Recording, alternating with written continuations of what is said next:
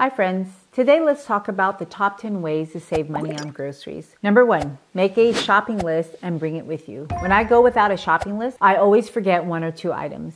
And then I go back to the store and spend more money buying stuff that I really didn't need. Number 2, don't shop more than once a week. That's why your grocery list is so important to bring with you. The more you go, the more tempting the sales and the pretty colorful items will be to your eyes. And pretty soon your cart will be filled with stuff you don't need. And if you're always bringing your kids, well, you better bet they're going to give you pressure to buy everything in the store. Number 3, and this is actually the most important, make a meal plan for 2 weeks, not 1, but 2 weeks. And here's why. I like to spend my time efficiently, so when I'm in the meal planning mode, I just do that. And if you make it for 2 weeks, you can take advantage of the sales. Now, also, if you are looking for specialty ingredients, then you have more time to wait for that sale. Plus, you're gonna have more freedom to skip ingredients because you have other options and not feel that pressure. Number 4, avoid shopping hungry. Feed yourself and your kids before you go to the store. Don't forget to talk to your kids in the car and tell them the rules of shopping. Tell them that you can't afford to buy anything that's not on your shopping list. And actually, I would show them your shopping list. Maybe have them write the list down again. That's really good practice for writing.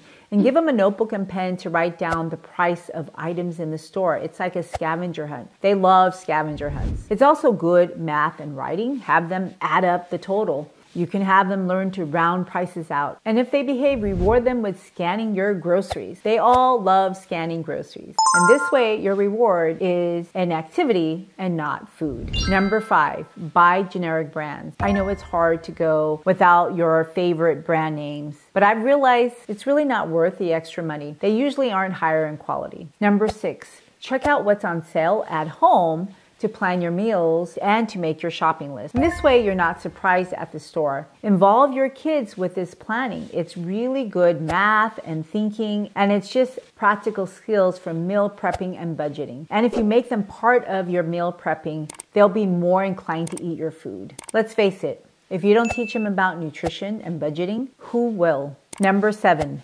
buy bulk wisely.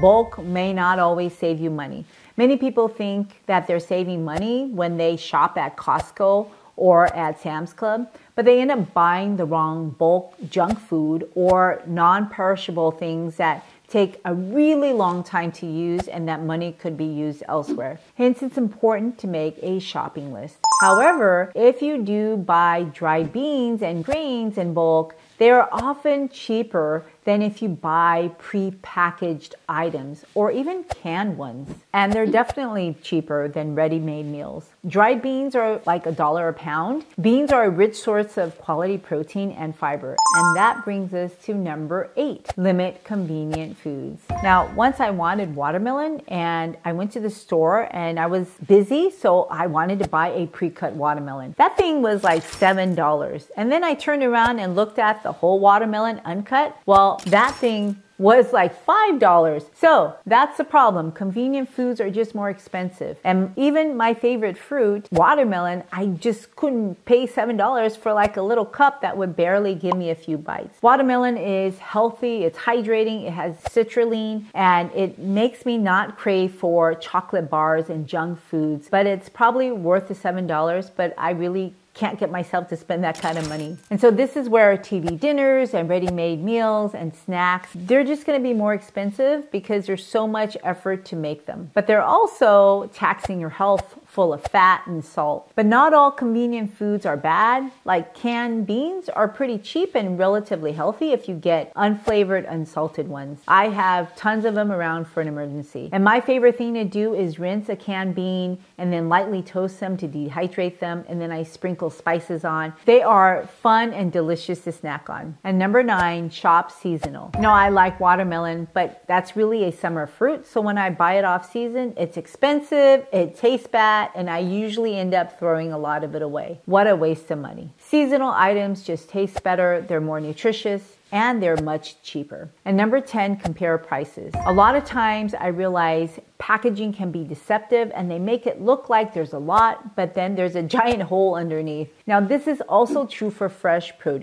So now I always check the weight, and you'll save more money if you keep your foods whole. Now if you want to know which foods to buy, check out my next video.